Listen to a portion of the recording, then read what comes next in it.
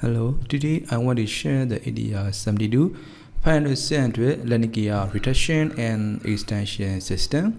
That is very simple. Here, this is the your landing gear control lever. Here, this one. This is the your landing gear control lever. And this your unlock and download and negation. It has the primary and the secondary. This one is the multifunction computer. These are the proximity switch located on the your landing gear here. Here, this is the proximity switch. This is the limit switch located inside the your upload box. Here is the limit switch. This is the proximity switch. This is the landing gear selector valve, up solenoid and the down solenoid. Here, this one, up solenoid and the down solenoid. This is the normal operation spool. This is the here is the pressure in and pressure return line up and down. So in order to energize the your landing gear control lever, you have to pull back the landing gear slider. So in order to pull back in order to move from down to up, your aircraft must be in flight. So how to understand MSC aircraft is in flight or on ground? This is the WOV logic located on the landing gear and is calculated by the MSC. Here, this aircraft WOV. So this is the target. This is the proximity switch. When your aircraft is in flight, this proximity switch and target are in line. In this condition, MSC understands your aircraft is in flight. And your aircraft on ground, this target and switch are out of line. You see the animation here, switch and target. When your aircraft is in flight, like this. Your aircraft start to take off and your landing gear up there. Here, before your landing gear up there, your target and the producers are in line. In this condition, your aircraft is in flight. After landing, here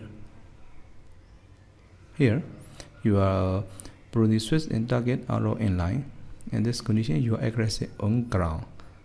So this signal sends to the MSC to identify in flight or on ground, like this. Okay. This is the only logic. So here we have to fix the landing gear filter to the up position.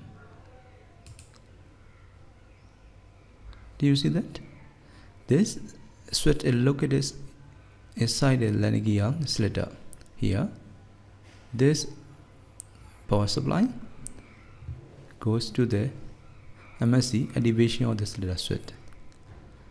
So here, this is the app control relay. Here, app control relay. This is control by the MSC depend on your download and proximity switch and location at a logic.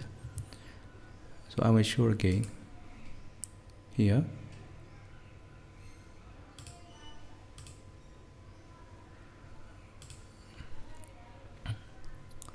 you see here, landing app. See here, okay.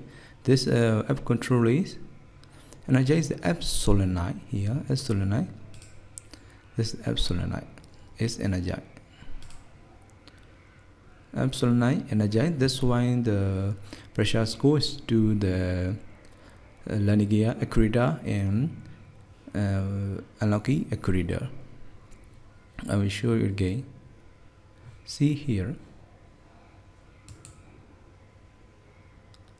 Landing gear down, landing gear up.